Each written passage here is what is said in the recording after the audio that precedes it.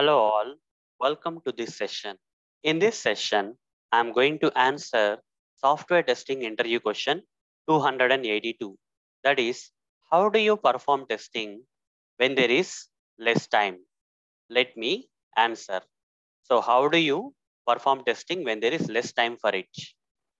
The simple and straightforward answer for this question is we cannot perform the entire or complete. Okay, the complete testing cannot be done when there is less time. How can you complete your testing? Okay, complete regression suit if you want to test, is it possible when there is less time? The simple answer is no, guys. So here is a time where we follow a testing known as risk based testing. Okay, when we have less time for testing, then how do we perform testing? We follow risk based testing approach. That is, we first test the high prioritized testing, whatever the time that is left out for us for performing the testing.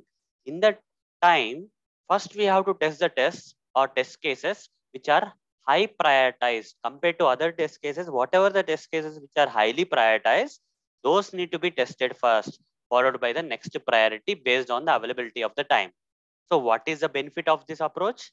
Since you cannot do the entire or complete testing or complete regression test cases, you cannot run, but at least since you are following or testing the high priority test followed by the low prioritized or next prioritized test, here risk will be reduced. Okay, the kind of defects, okay, that may get missed or not identified by the testing team, uh, the kind of the defects will not be so critical defects. Okay, because we are testing the high prioritized test first.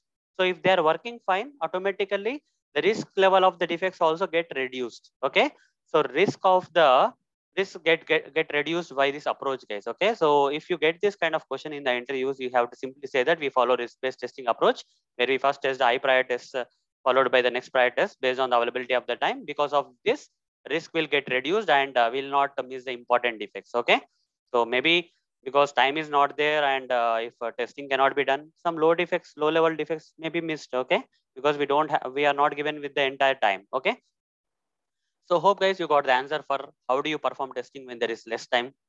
Okay, so that's all for this session. In the next session, I'm going to answer another software testing interview question for you. Till then, see you. Bye bye.